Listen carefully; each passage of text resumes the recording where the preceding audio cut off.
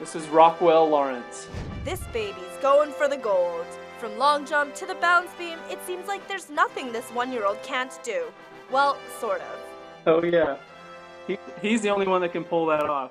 With the help from a little Photoshop, Rockwell's dad, Alan Lawrence, created the photo series to share the Olympic magic with his kids. As little Rockwell grabbed the rings and struck a pose, his dad began shooting. He was kind of holding his legs out, and he was just laughing and having a good time. This little guy is definitely on his way to a 10 out of 10 for cuteness.